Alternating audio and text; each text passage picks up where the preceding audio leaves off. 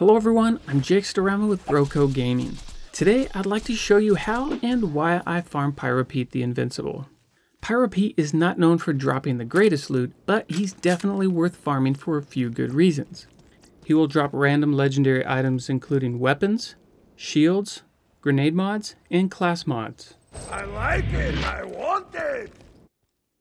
He drops Seraph shields and grenades, and the main reason for farming him, he's relatively easy to beat, and he drops a good amount of Seraph crystals, which can be used to buy great items like the Antagonist Shield, the Florentine SMG, a Binary Infection, and more.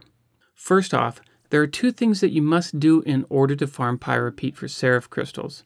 You must be in Ultimate Vault Hunter mode, and complete the mission Pete the Invincible, which becomes available after finishing Mr. Torg's Campaign of Carnage DLC.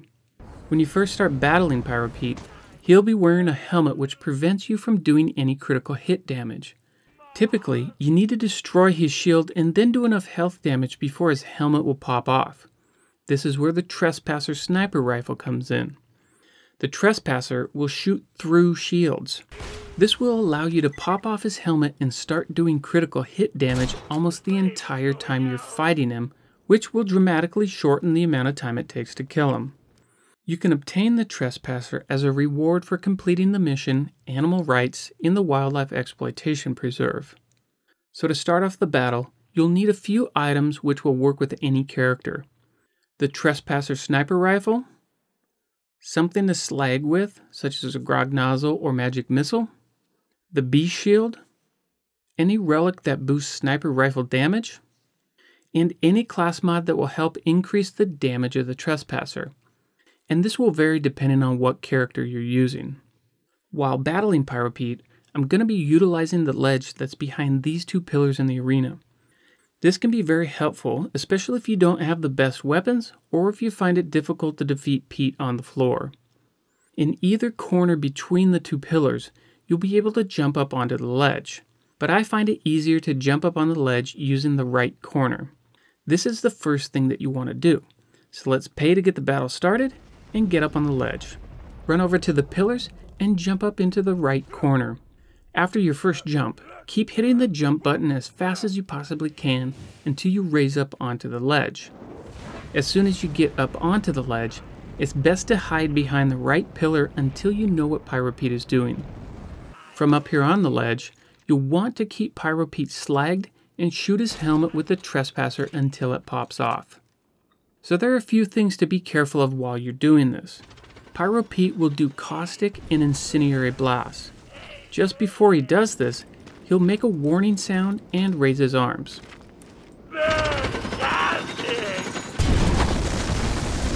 When you hear this, hide behind a pillar for protection as soon as you can. Also, Pyro will continue to attempt to jump up on the ledge until he's successful. This is a good thing. Once Pyro is on the ledge, jump down. Now Pyro is stuck up on the ledge and he's an easier target. Once you have successfully removed his helmet, he will quickly do a blast that you'll need to avoid. Now make changes necessary to your setup to do maximum critical hit and shock damage to destroy his shield. I prefer to use a Shock Sandhawk, an SMG damage relic, and a class mod that's appropriate for your character. I'll put some combinations I like to use for different characters in the description of this video, and let me know what you like to use in the comments. As soon as you obliterate Pete's shield, he'll quickly do another blast, so watch out for that. Now change your setup again to do pure critical hit damage. Some great items for this are a double penetrating Unkempt Herald, stopping Sandhawk, Lady Fist, Chaotic Evil class mod, a Sheriff's Badge relic for pistols, the appropriate weapon damage relic, and many others. Here are a few tips to help you out during the battle. When Pete walks to the very far right or left of the ledge, avoid going out there with him.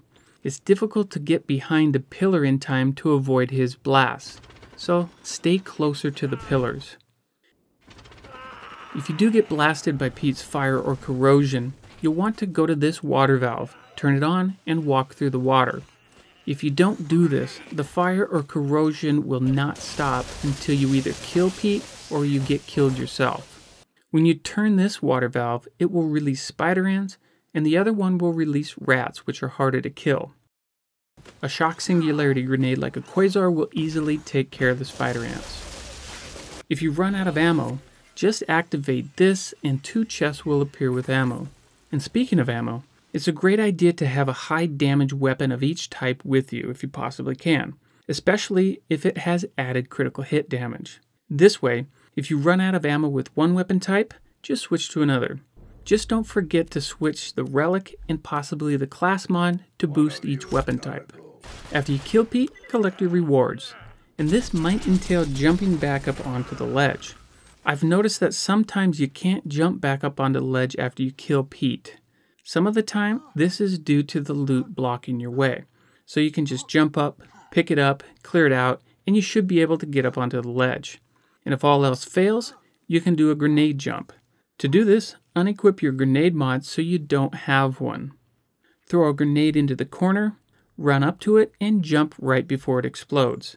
This should propel you up onto the ledge, but it does take a few tries to get the timing down. And finally, when you're done collecting everything, don't forget to check the 2 chests in the room where Moxie used to be.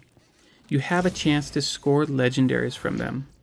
And that's how I farm Pyro Pete. Thanks for watching, everyone.